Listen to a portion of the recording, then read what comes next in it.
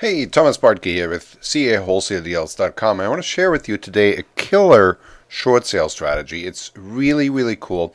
I call this strategy the trusty sale comps strategy. Okay, what it is it helps you to figure out what to offer and what you can actually expect to get accepted from the short selling lender. And you figure out by way of looking at trusty sale data for comparable properties in that same area where the property is that you're looking to do a short sale on. Okay, so for example, one of our agents that we work with brought us this property right here recently. Okay, so what I do, and this is just, it's a specific tool, Foreclosure Radar, but I'm not affiliated with it. It's a killer tool. It's really good, but I'm just showing you this as a strategy. You can do this with any other tool that you can use to pull these types of comps. You can do it through your agents that you work with through the MLS. You can also possibly do it through basically through any kind of title company that will give you the foreclosure lists and follow up with trusty sale results. But that's basically what this service is here. And so just hang in here for a minute and let me explain the strategy and how it works. Okay, so here is what I do. I can actually do it just as if I was looking for comps on this property. Okay, I put in the address and it allows me to specify a search by radius. I can specify the radius. I'm picking it as half-a-mile radius over here. And then over here, I put in data that I would specify for this property as being comparable. Okay, so it's a single-family home. It has this, in this case, it actually has 4 bedrooms, but I want to look at 3-bedroom homes as well. It has 2 bathrooms, and the subject property that I'm looking at has about 1,900 square feet. So I want to just look at a square foot range between 1,500 and 2,100 because I know that this will pull up any comparable homes in this database. Now, this database is a database of trusty sale results, okay? And I can specify here what the status is of the properties that I want to look at. And I want to look at the properties that are bank owned. That means they have been taken back by the bank through a trustee sale. And also I want to pull up the properties that sold to third parties, meaning the bank was actually successful in selling those houses at the trustee sale and didn't have to take them back. Now, I hit search on this, and here are the results. I can organize the list. As you can see, there are 12 properties that are being pulled up. Only 2 of them sold to third party. The other 10, the bank took back. So now let's scroll over here, and let's take a closer look at the numbers that happen at these trustee sales. All right, right here, check out these. These are the columns here. The published bid is typically right around the actual loan amount, typically with some back payments and additional fees and so forth attached on top of it. But you can kind of gauge approximately what the size of the loan was, and thereby also what the size of the loss that the bank takes. And you know how it is. I mean, this is the whole purpose of this video.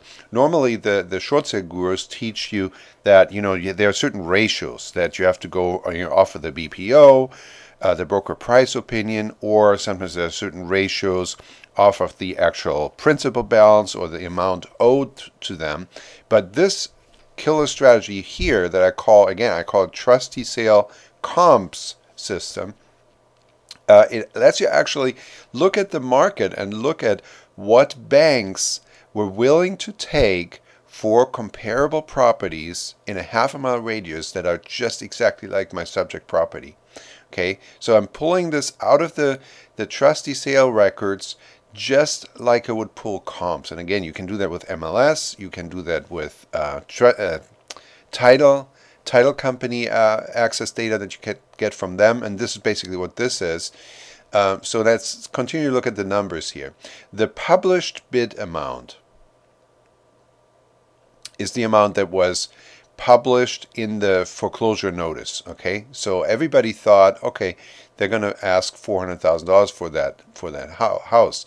Now, the opening bid is the bid that the lender actually used at the trustee sale. They said, okay, the trustee sale crier said, okay, I'm authorized to offer this property with an opening bid of $128,000.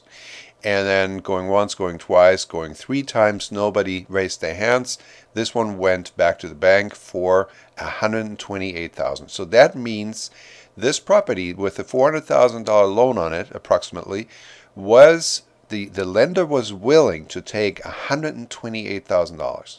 And that here, this number right here, the opening bid column number, is your trustee sale comp. And in this case, this is a comp for properties that didn't even sell for this price. These all went back to the bank. Now this one, for example, is one where they didn't even feel the need to reduce the price. So they were just completely aloof and just wanted the property back or whatever. Didn't think, whatever. They reduced it just a little bit off of the published bid.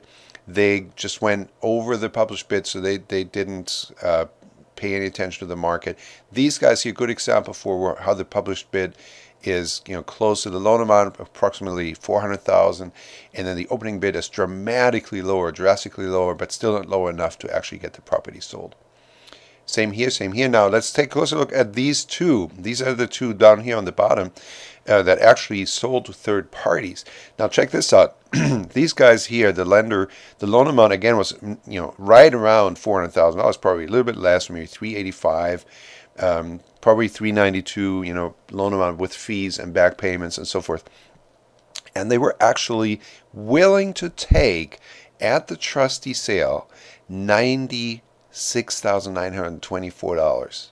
Wow. Okay, so this is what you can expect to get accepted, roughly in that neighborhood, and when you offer for a short sale. Okay, and now in this case there was some bidding going on, so people who are buying at trustee sale actually bid this property up to $126,400. So this is an actual market comp here, where cash buyers are willing to pay this amount. So this is cool. And here, same thing, $327,000 published bid. They ended up opening the bid with $127,500 and bid it up to $138,000. So you can clearly see a bunch of lenders here are willing to take anywhere between $128,000 to $150,000 for the property at trustee sale. Some go as low as $97,000, or in this case $127,500, and they actually get the property sold.